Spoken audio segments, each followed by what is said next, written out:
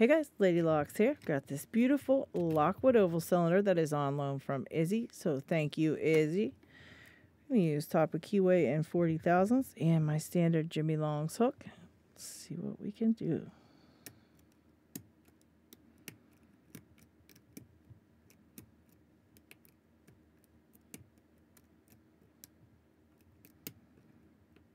There it is. Let's see what's inside this one, shall we?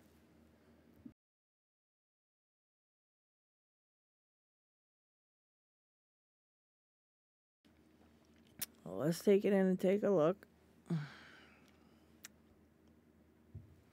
We've got all Lockwood tapers. Yeah, so these are the tapered pins. You can see the taper on the top and the bottom. If you look carefully, you can see a tiny little taper there, top and bottom, which, you know, kind of sometimes makes them hard to pick. I've picked two of these with Lockwood tapers in them now, and I found them both to be extremely simple to pick, simple to get open. So I'd like to know what anybody else thinks of them, if they have a rough time or not.